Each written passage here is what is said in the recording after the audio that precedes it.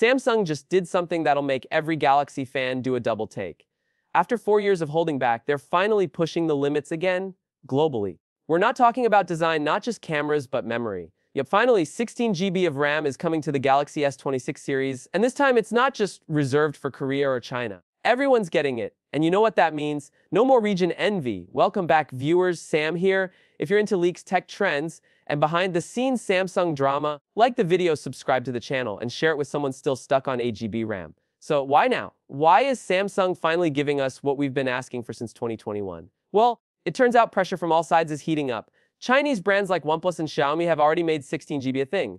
Apple's next iPhones. Leaks say 12 GB. So for Samsung to stay ahead and keep its Galaxy AI dreams alive, this RAM bump isn't just a nice to have, it's a must.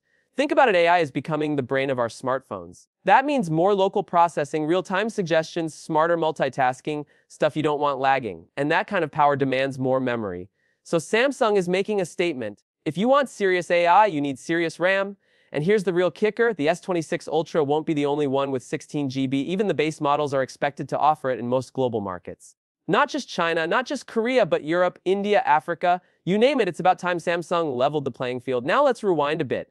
Back in 2020, JAWS was 16 GB RAM. The S21 Ultra followed suit, but then everything stalled. S22, S23, S24 all capped at 12 GB. Even the S25 Ultra only had 16 GB in limited regions. It felt like a step backward. But with the S26 series, Samsung is finally undoing that weird phase, and not a moment too soon. And hey, this isn't the only bold move Samsung's making. Let's talk chips.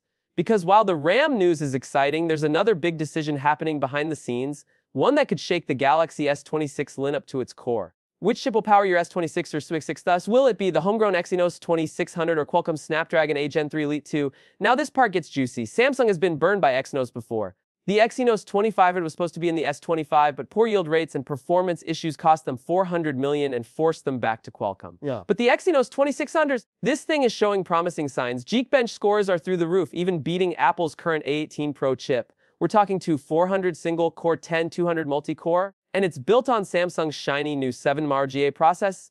Better efficiency, less heat, more speed. But wait, don't celebrate just yet. There's a catch. Those benchmark scores, they may not reflect real-world performance. We've seen this before. Tuned test units running under ideal conditions that don't match everyday use. Plus, the chip design itself is changing. Instead of a crazy 10-core layout, the Exynos 2600 might now be an 8-core design with 2 Cortex-X cores and fewer mid-tier ones. That could help with battery life. But is it enough to compete with Apple's upcoming A19 Pro? That's the real fight.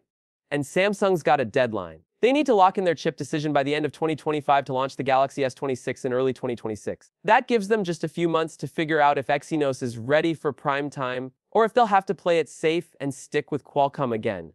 One thing that's already decided, the S26 Ultra will be powered by Snapdragon everywhere. No chip drama there. But for the regular S26 and S26, Samsung's still weighing their options. And unless Exynos production hits at least a 60-70% yield rate, the global rollout is a no-go.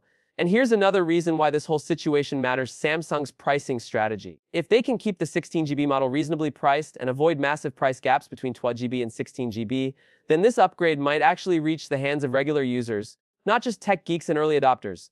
Just like with their foldables, remember the Fold 6 SE that quietly launched in China?